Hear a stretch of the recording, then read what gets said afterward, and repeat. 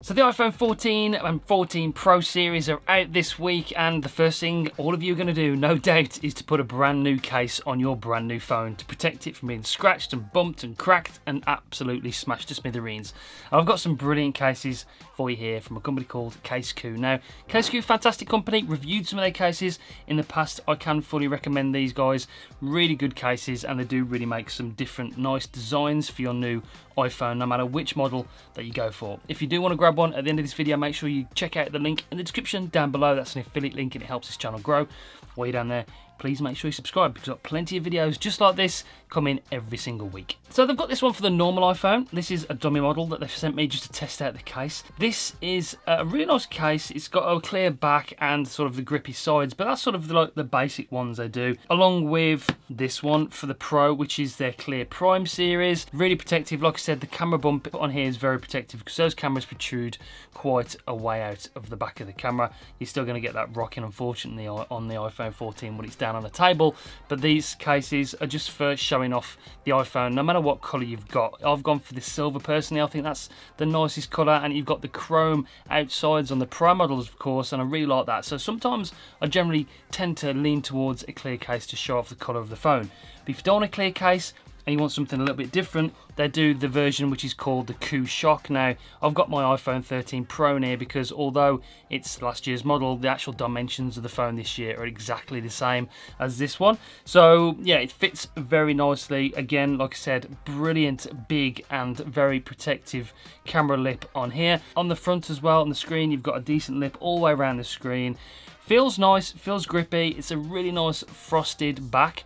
Now, this hasn't got any built-in magnets, so it's not going to be compatible with MagSafe accessories. It will still work with wireless chargers though. Any Qi compatible chargers you've got, it will charge through this case, no problem. It just won't work with any sort of MagSafe accessories like the wallet.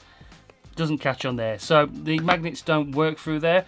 If you want to use it with accessories, their new case, which I really do like, is the Magic Stand case. Now, this one's a really good ingenious idea, and I haven't seen this before. Really ingenious idea about getting the magnets into the back of this case, and it doubles as a stand as well. So you've got this magnet that goes in there, which allows you to put the phone, let's put the phone in, fits well, clicks in very nicely. Now we've got the magnets on here, which is a ring. So of course the mag chargers work very well.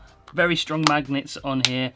Now, the only thing you're probably going to have with these cases is when you've got the magnet charger on there, this stand that they've got, which doubles as a magnet on the back of here, is going to pull out. So it's quite a strong magnet, but this is a ring that pulls out and doubles as a stand, so the phone can actually stand up as well. You can also use it with your fingers to put your fingers through the phone like that to hold it for a more secure holding position when you're shooting or on the phone, whatever you're doing. That's a really cool magnetic ring on the back of the Magic Stand one. So like I said, doubles with the MagSafe charger, doubles as a stand, and you can use it as a finger loop as well, and it will work with all the MagSafe compatible devices. As you see, when I put that on the back of there, it bonged to say the Apple Wallet was on there. You didn't quite see it on the screen. I'll do it again.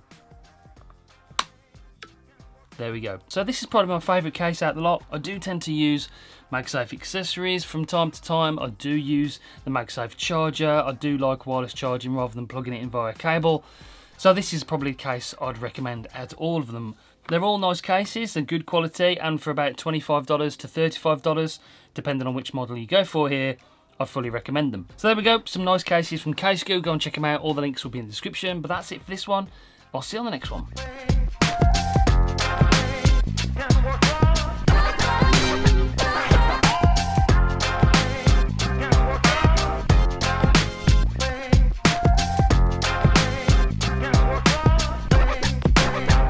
That's real good.